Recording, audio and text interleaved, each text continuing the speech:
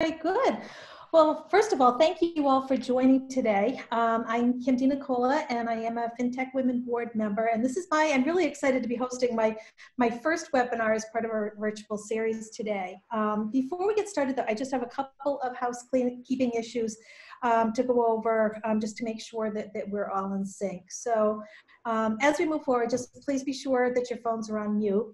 After some brief introductions, we're going to have some conversation for about 30 to 35 minutes.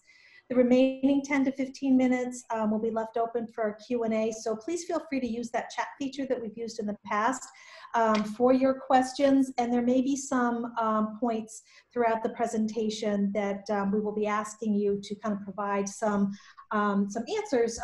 We want to elicit some responses, so we may be using the chat feature for those times as well. And as always, want to thank our partners at Goodwin for sponsoring us today.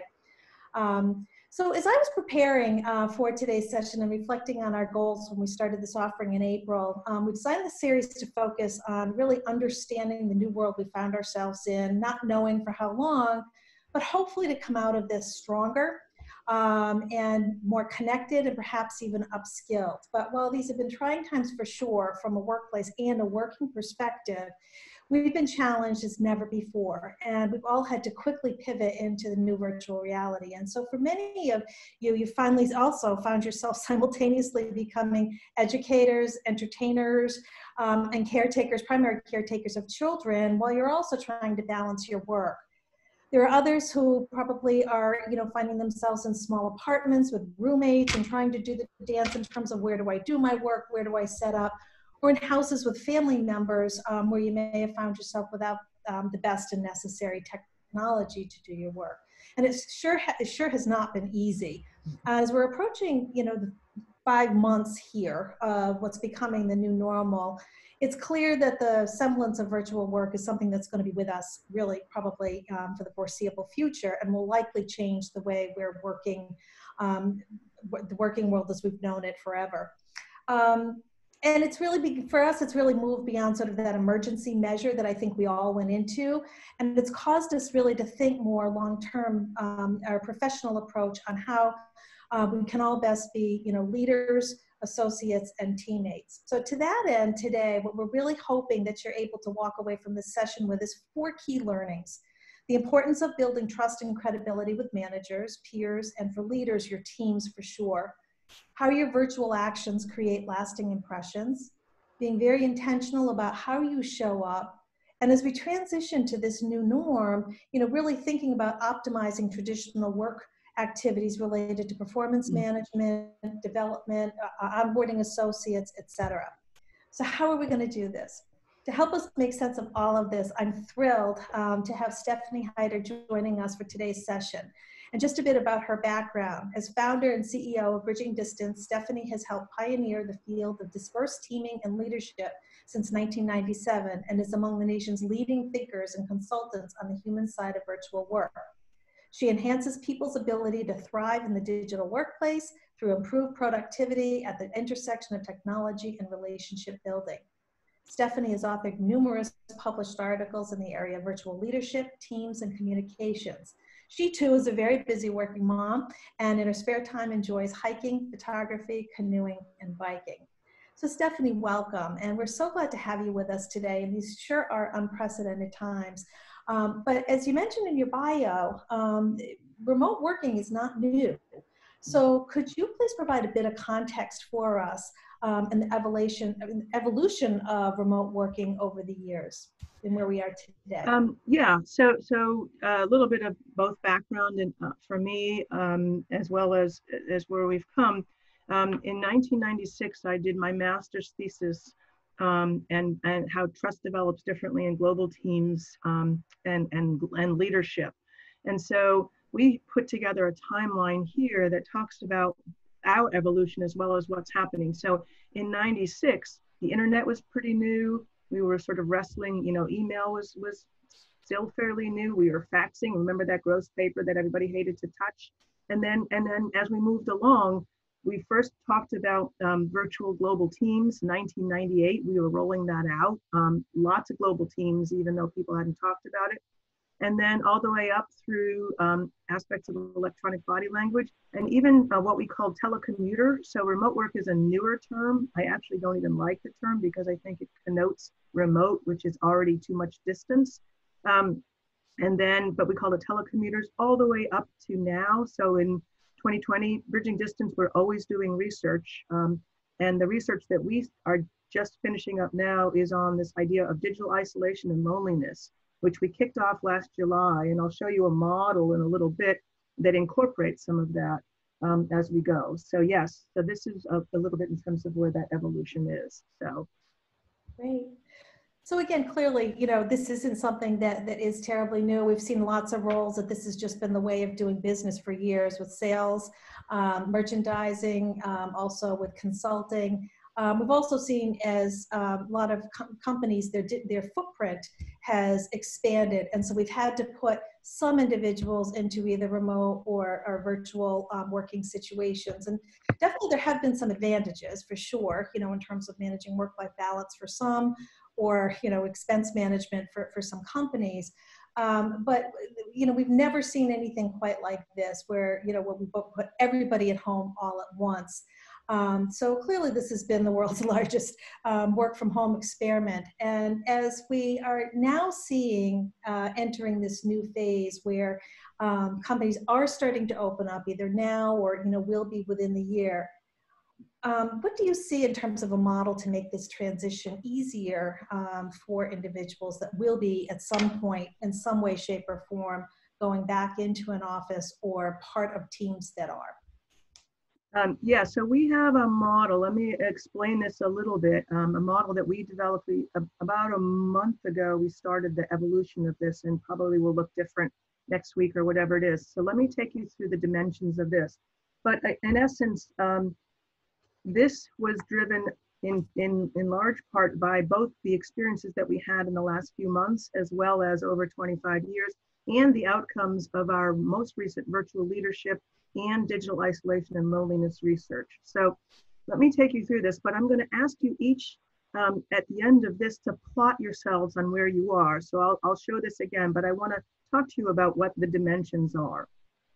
Across the horizontal axis, we have this idea of work locations. So there are people who are going from, way back when it was one building, maybe all employees commute to one shared office building, all the way over to multiple buildings. We become more global, sometimes in multiple countries. Some people, but most people going to the buildings. Then we have this idea of some building and some homes. So some people are working full-time remotely. Some people are working a little bit remotely, a couple days a week.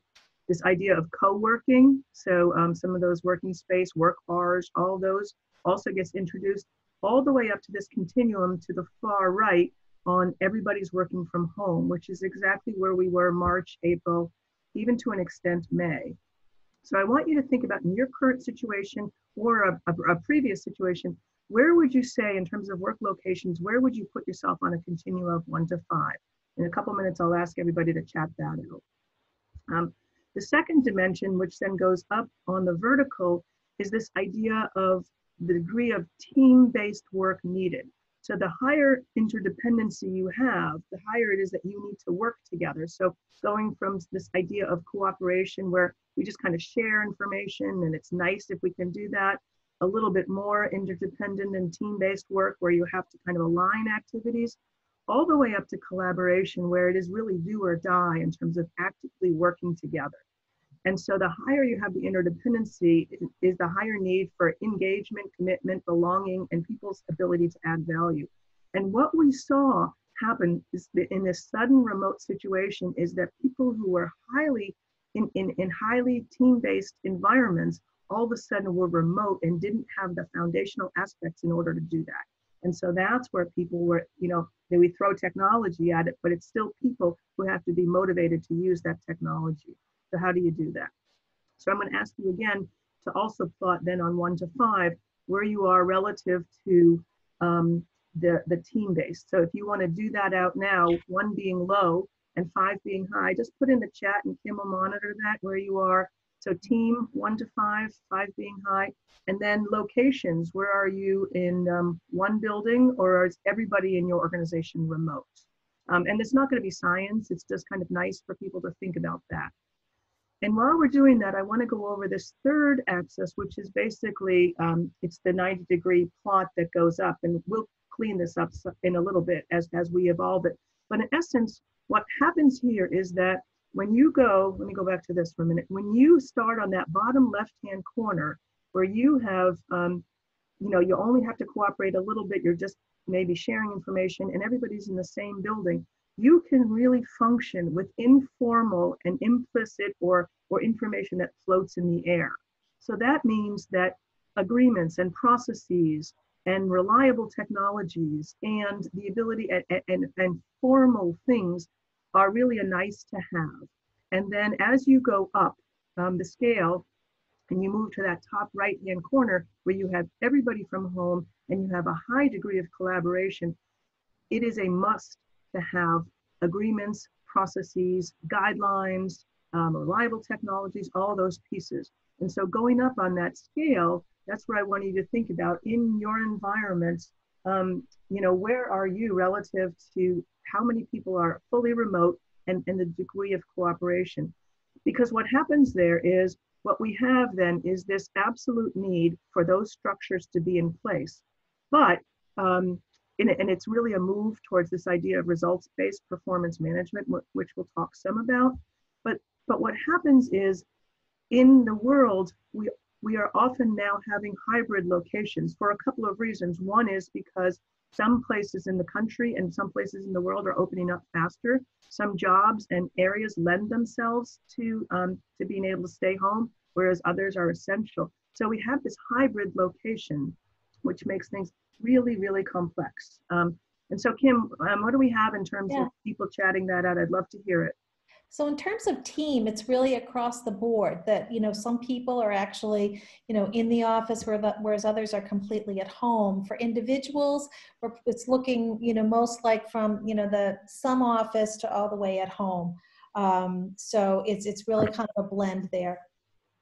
Okay.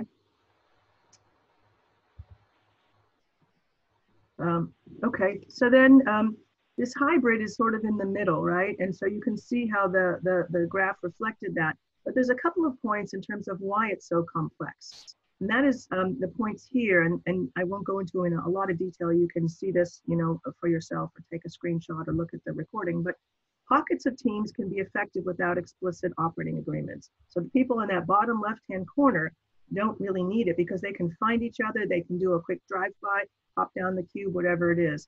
But home office people require those formal agreements because they can't find each other. They don't have that same sense of visibility to each other.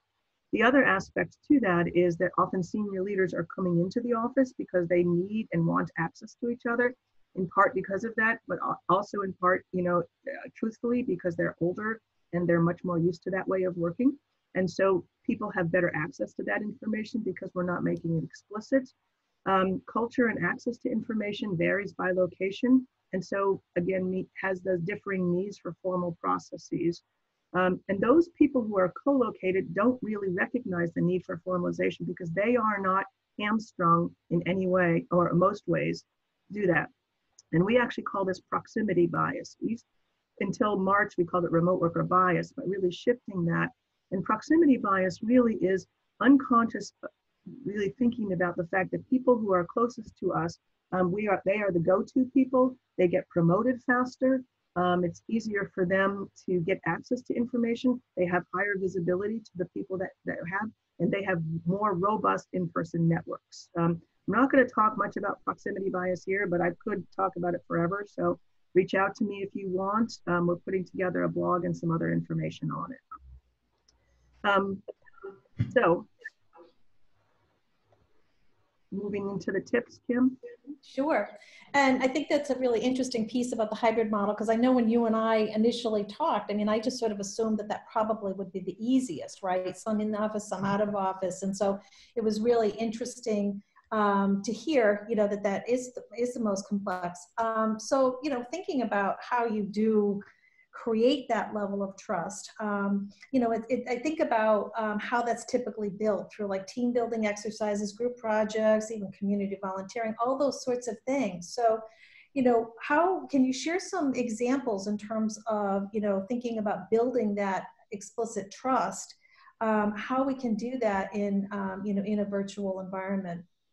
Yeah, I mean, so one of the things is if you have one person who's remote, I've been saying this since, you know, the late 90s, if you have one person who's remote, you have to act as a virtual team and a virtual leader and not act as an in-person team with an outlier.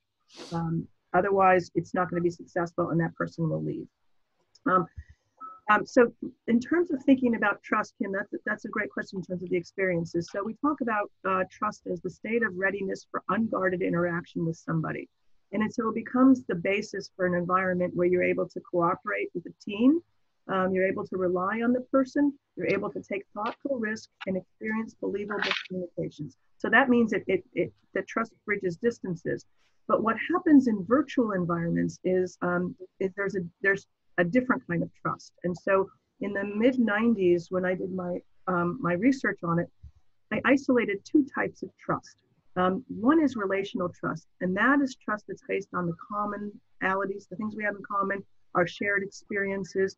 It's what we think about when we think about trust building, we think about that. So traditional trust building, jumping out of trees, trust falls, it's really, you know, having team dinners, really the opportunity to get to know each other in terms of that relational trust. In virtual environments, what happens most of the time is something that we call transactional trust building. And that's trust that's built based on the way in which we execute on our commitments and our tasks. And so it's about how we deliver. Do we deliver on time as expected with the quality? And so that believable communication means that if I'm, you know, handing something off to Jagati and we're on a project and I'm handing her a data set of whatever, does she believe that my work is believable and that it has validity to it and that it's accurate? Because at that point, her reputation and her ability to do things depends on that. And the challenge is that the more distance we have to overcome, the more gaps there are in that trust building. And so we have to really, really pay attention to the ways in which we are conducting ourselves so that we are intentionally building relational and transactional trust. So we wrote a blog on this. It's on our website. If you haven't been to the Bridging Distance website, there's a blog space in there under resources. And of course, you can always reach me. You're frozen. We've lost you. What? You lost me? No, I can hear Stefanie. Oh, okay, all right. Okay. We may have lost Kim though, but that's okay. I'm sure we can. We'll figure it out. Yep, of course. She'll send a note. So that's there's more on virtual trust in case you want to know more about that, but it's near and dear to my heart. The second tip is really around this idea of creating electronic body language. And electronic body language is research that we did and started in 2004, 5, and 6. And it's really about how our electronic actions and habits shape how we appear to others. So we call it our electronic footprint, our virtual presence, reputation. So it's really kind of the so what of virtual etiquette. So you can take you can go online and watch good meeting facilitation, good email etiquette, all of those pieces, but it doesn't really matter because what's important is how other people interpret that. And what it looks like is really the assumptions that we make about others based on their electronic habits, right? It impacts and is informed by what we think are acceptable and unacceptable communication practices. So the more we have in common with people, more likely we're going to have the same understanding of what's acceptable practices. But when you have global teams, you have different genders and all kinds of differences, you're going to have a different understanding of what that is. And by the way, we just launched a research project looking at the ways in which national culture will impact people's technology. So stay tuned on that. So somebody needs to mute because it's we're getting some noise in there. And most often it's unconscious in terms of those judgments, and it makes a quick determination about how and whether we're going to act or react. So again, on looking at that, there's a couple of channels here that I think are important, and I wanted you guys to go over. Number one is this idea of how do you make a choice about which modality to use, because it's both how you use it, but which choice you make. So two concepts in that. One is synchronous versus asynchronous, and that's the idea of real-time or non-real-time. So real-time channel is what we're doing now, where you can see me, you can hear me, everybody except him. And so just being able to do that versus asynchronous, which is email, any kind of chat, IM, those are asynchronous, is non-real time. And the other one is whether or not push versus pull. So push means I'm making a choice to push information out to everybody and who it gets pushed to. So email is a push, any kind of chat group, something is a push versus something that's a collaboration like a SharePoint or a Teams site where you just post it and everybody has access to it and they can pull the information towards them. So those are the channels in terms of thinking about that. And then two factors for that. One is this idea of social presence. And that is how much interaction, how much contact, connection do we need to have with each other? So do we need to be able to have, so you need high social presence when you don't know people.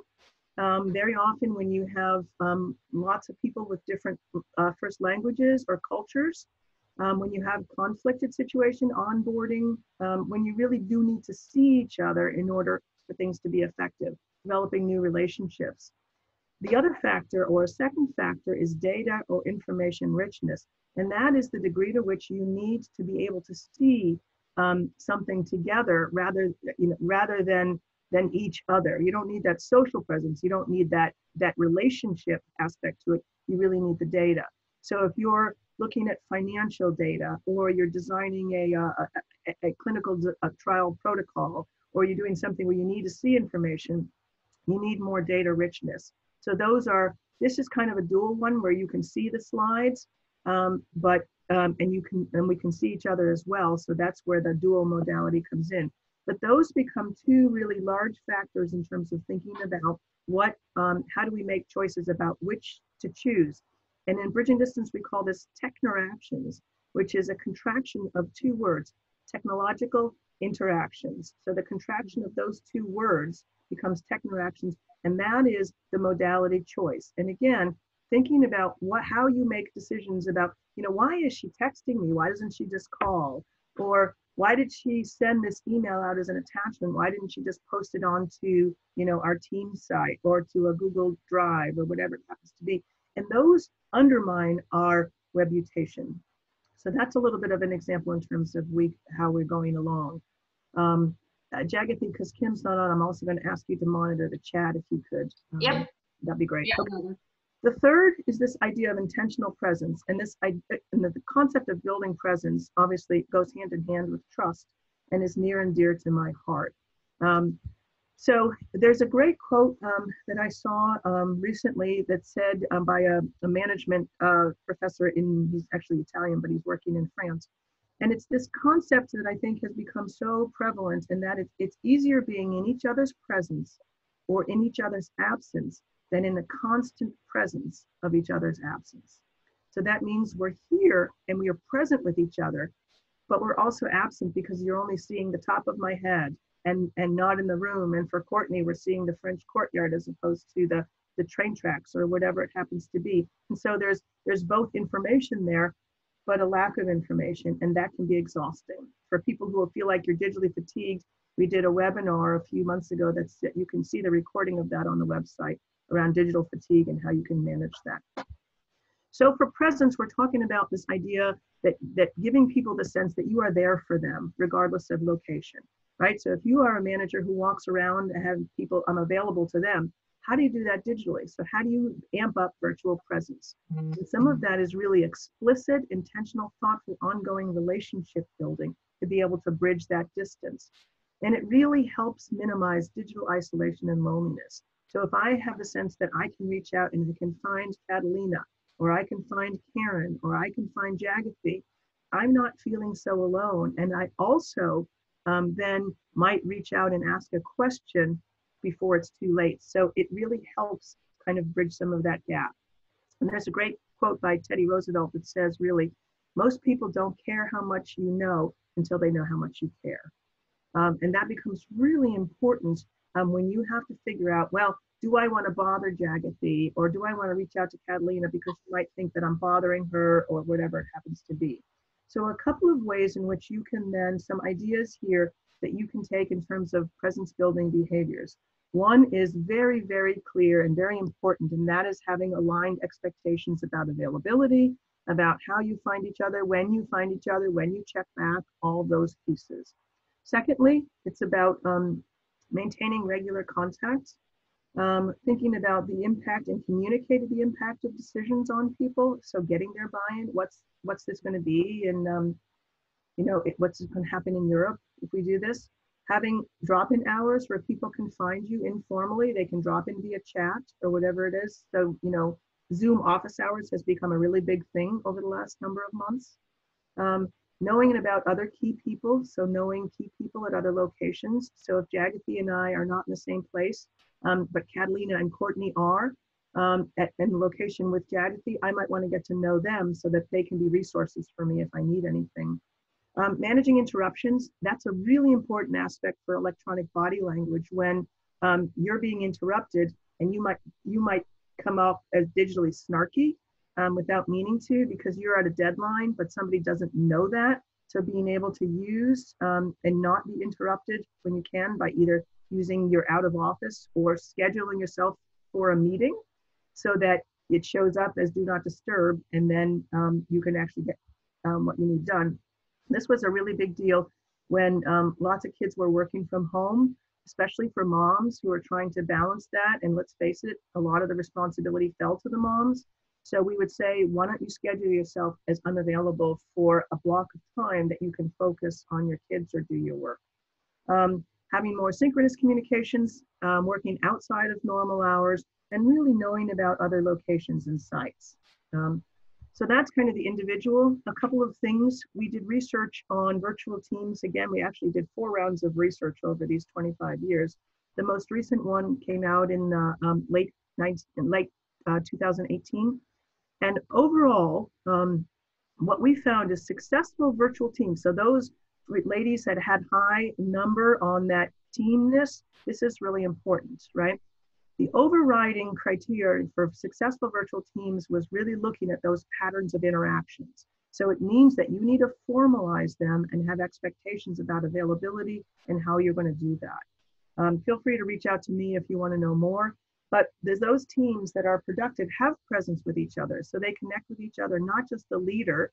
People talk and listen, they see each other, they explore new ideas. And so there's a give and take that happens within that. So that's the virtual teams. And then lastly, as we wrap up, tip number 4 is this idea of looking at results-based performance management. So that means that we're managing by having what people are producing rather than what we perceive as they're producing. So I created this chart yesterday, actually, so you can let me know what you think. Again, I'm a consultant, so we work by making one slide at a time. But we're working from this idea of moving from a mindset of the perception of somebody's competence at work. The perception that they're working hard. They work a lot of hours. I saw Karen and Anne Marie, and their cars were in the parking lot early, and they were still in there when I left, so they must be working hard. And moving to these expectations for what we're going to deliver and what the results are, right?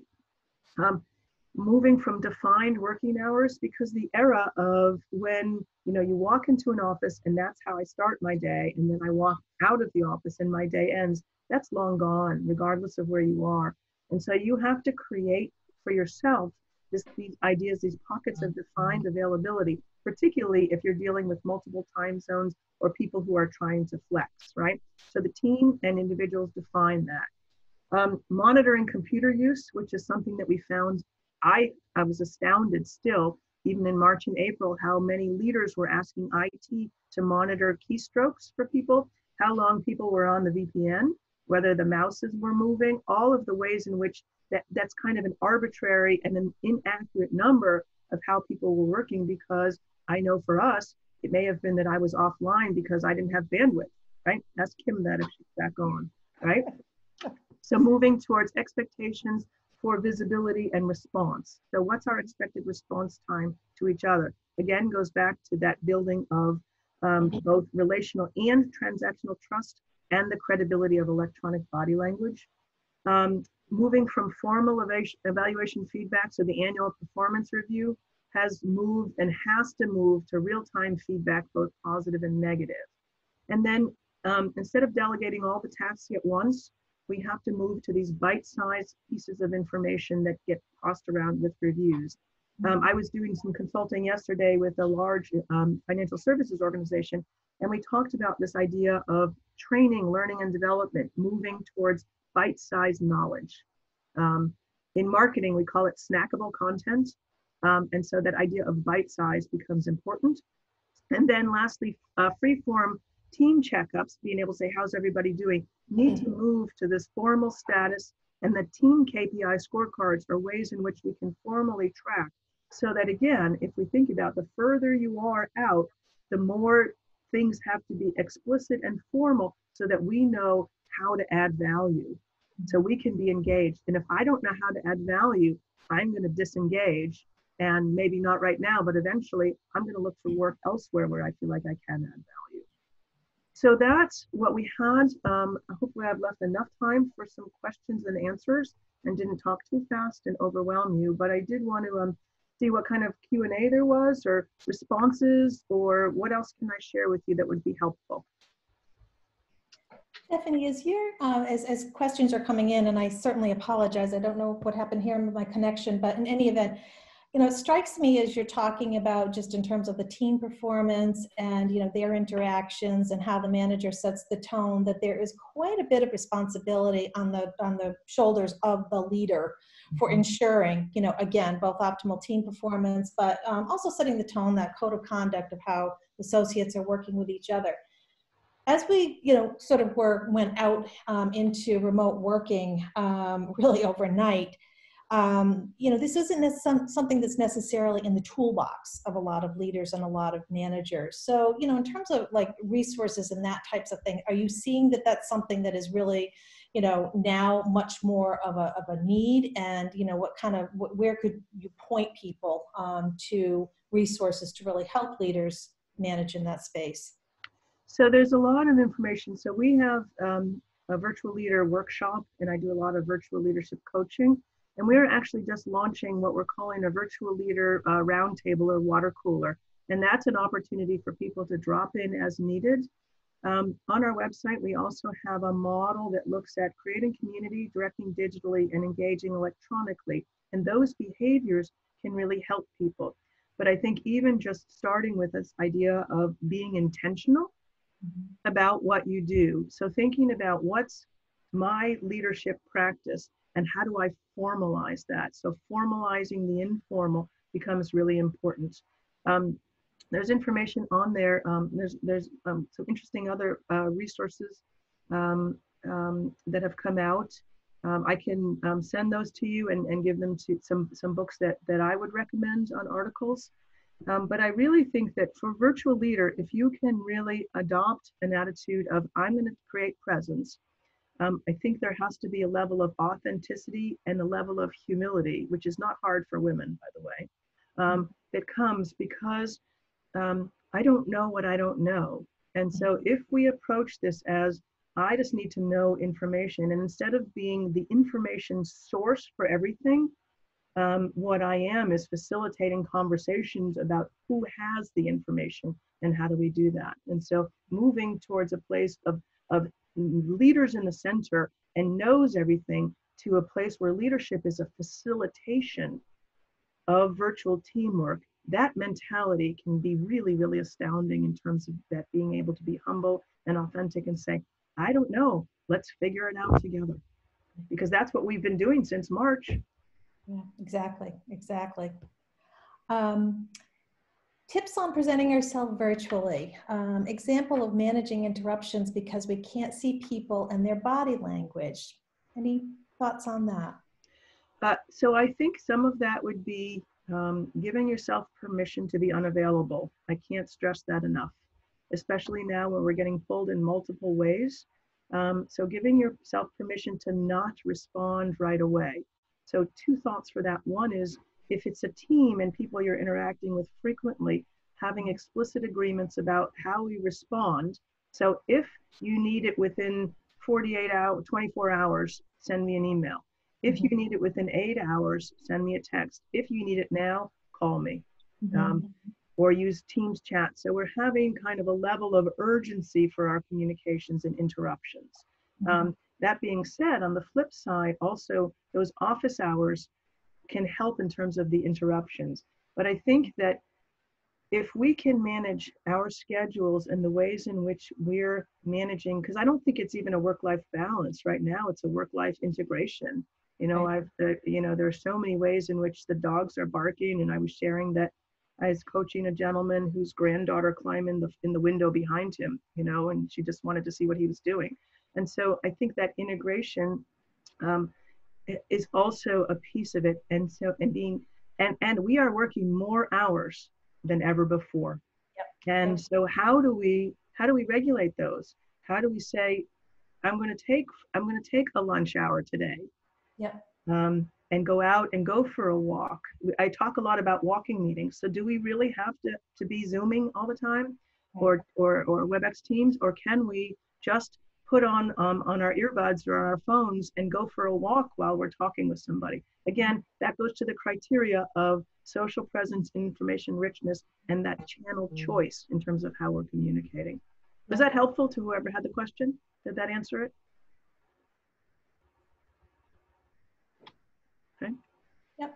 And I think, you know, one of the things, you know, as you're talking about that, it kind of humanizes, right, the workforce. And so, I mean, again, thinking of silver linings around that, I think that, you know, that is something that you do hear about, that we're all people, right? And kind of takes away some of the mystery or the intimidation or, you know, some of those things.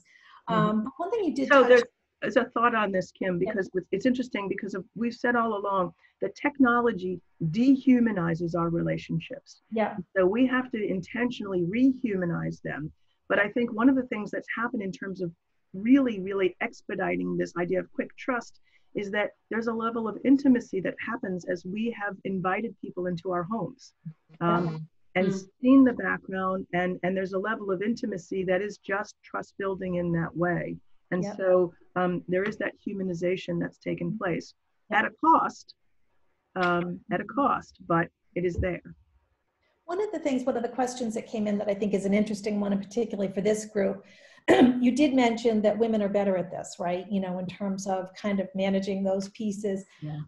Is there anything, you know, that you can do to amplify our native strengths? Anything that we can do? Any thoughts on that? So our research actually just found out again that women are innately better wired, whether it's socially, whether it's bred that way or biological, so nature or nurture, because relationship building comes much more naturally to us because we do it. And so technology or all the other things are simply obstacles to be overcome, as opposed to, I can't do that. I'm not going to reach out to Kerry because it's just too hard to find her, or, you know, she doesn't have the right technology, and therefore I'm going to be dismissive.